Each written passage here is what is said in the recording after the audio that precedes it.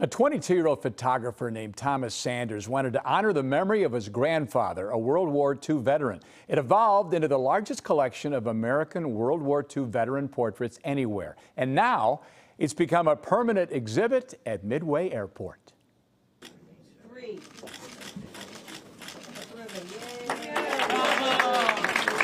Fitting at an airport named for one of the most important naval battles of the 20th century, a new tribute to our veterans has found a home.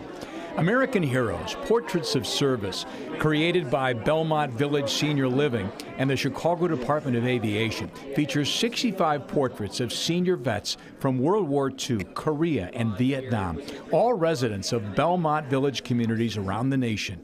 Impressive art and much, much more.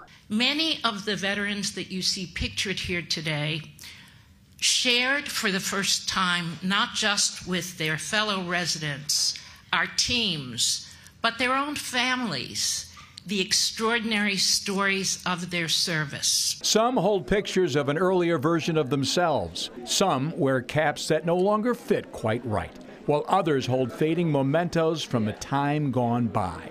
All have a story to tell. Patriotic Americans, I salute you. Chicago's Myron Petrakis served as a Navy machinist aboard the USS Muralette in World War II.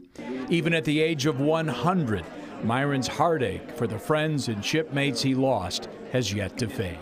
I am blessed by God who brought me safely home. I am proud to have served my country with great and dedicated crew of the Muralette. I enjoyed being an old salt and loving the sea. Thank you.